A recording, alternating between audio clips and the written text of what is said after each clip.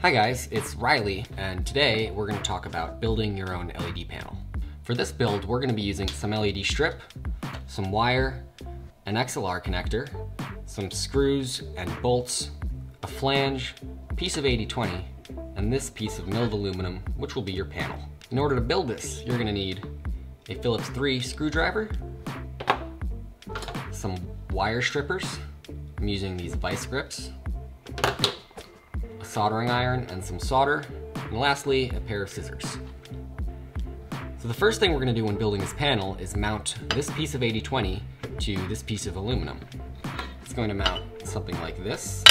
It'll be the back for the panel, and the flange will go on it like that. So the piece of 80/20 has some threaded holes on the back of it that you can secure to the screw like that.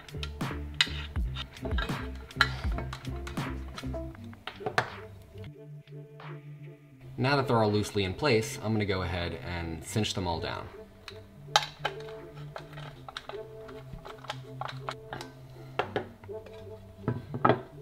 Cool. So the next thing you're going to do is take your LED strip and lay it flat along the panel. You're going to want to find exactly the right length. You'll notice you can cut the strips only on these little marks. Now that you have your strip length figured out, we're going to go ahead and cut it using a pair of scissors. When you're done, you should have a length of strip that looks something like this. So now that we have one cut to length, we're going to go ahead and do that for the rest of the LED strip. And one roll of LED strip should be the perfect amount to cover an entire panel.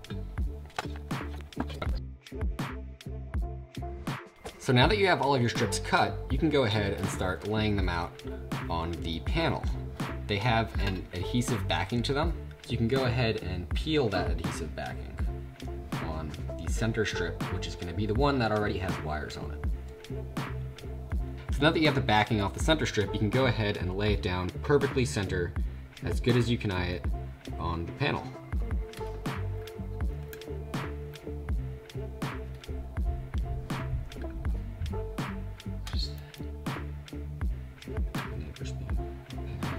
Cool, so there's a very similar space on the top and the bottom of the strip, and it's as center as I think I can get it. So now I'm going to go ahead and start laying these other strips down side by side. But there's one thing to note, and that's the orientation. So you'll see here that negative is on the left and positive is on the right. On your strip, it might be flipped. I'm not sure. Depending on what strip you use, it could be different. But you need to mimic that orientation all the way throughout. So it says 24 volts on the right side of the strip.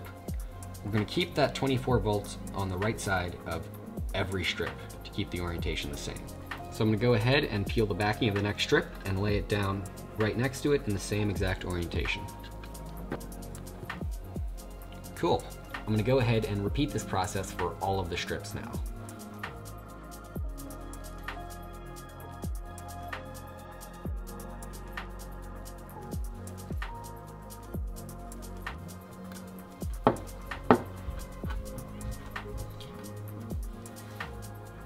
Cool. So when you're done, it should look something like this. So go ahead and check one more time, make sure all the strips are in the same exact orientation, because you'll see in the next step, when we start soldering them together, it'll look much cleaner if they're all oriented the same way.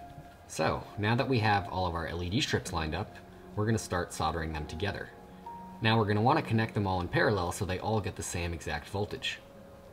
That means connecting negative to negative on all the strips and positive to positive. So I'm going to use this light silicone wire to do that. So I'm going to use my vice grips to strip the wire. You'll notice I didn't expose a whole lot of wire, just enough to cover one of these solder pads on the LED strip. I'm going to twist it a little bit just so the solder has something to grab. And now that my soldering iron is heated up, I'm going to tin the wire.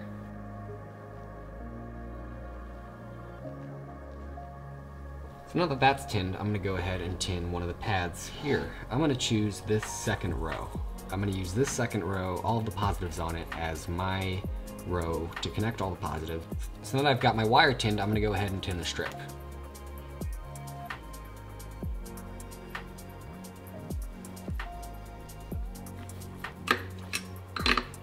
Cool. Now I can go ahead and solder the positive wire right there.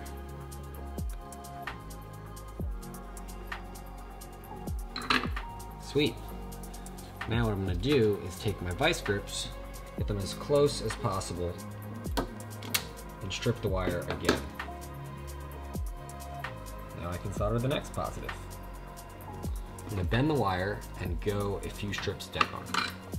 I'm going to tin that wire as well. Now I'm going to solder.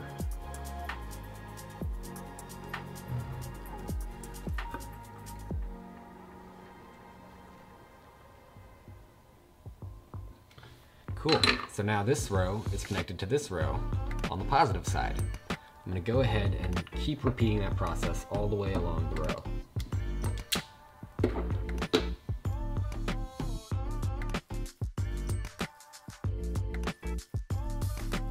So when you're done, it should look something like this. Now that we're done with positive, we're going to move on to doing negative. So we're going to repeat the process, and this time I'm going to do it at the bottom of the panel. So I've already stripped this wire. I'm going to go ahead and tin it and tin the pad here on the negative side and repeat that process.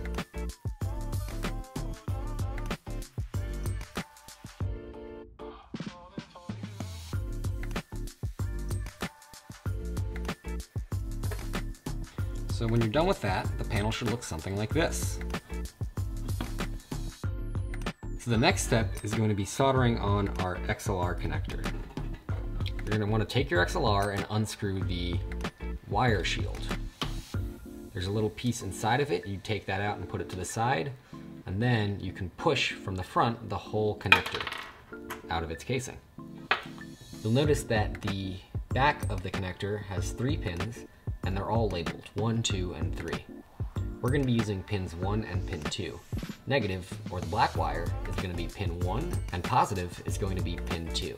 So now what I'm going to do is take the connector and grab it in a clamp, just like that, with the little solder cups facing up. So now I can tin pins 1 and 2.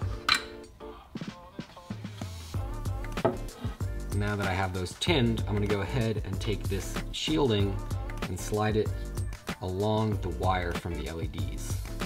So insert the wires into the shielding, slide this all the way down to the end, where it's going to sit for a minute. So now these wires are actually nice and pre-tinned. I'm going to cut them a little bit shorter, just short enough that they sit flush on these solder pads. I'm going to twist the wires so the solder has something to receive a little better, and then I'm going to tin them.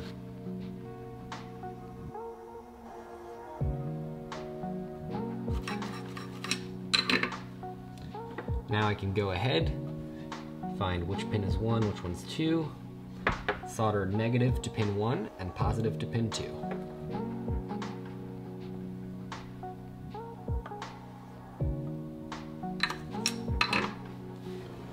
When you're done, the connector should look something like this. Now you can go ahead, slide this casing back on, kind of spin it around to find the right orientation. It'll only slide in the correct orientation. Then you can take your little piece of plastic that we took off earlier and wrap that around the cable.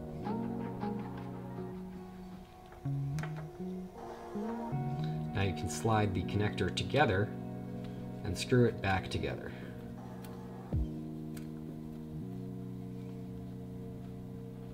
When you're done, the connector should look something like that. The next thing we're going to do is add our flange to the back of the panel. So I'm going to grab the flange,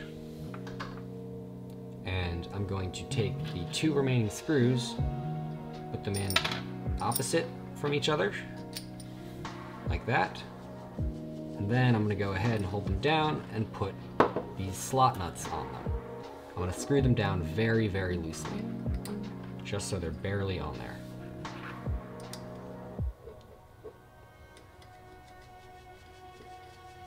Now we can go ahead, turn the panel over,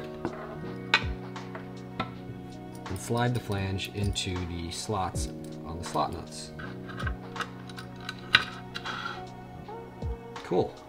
Let's screw that down.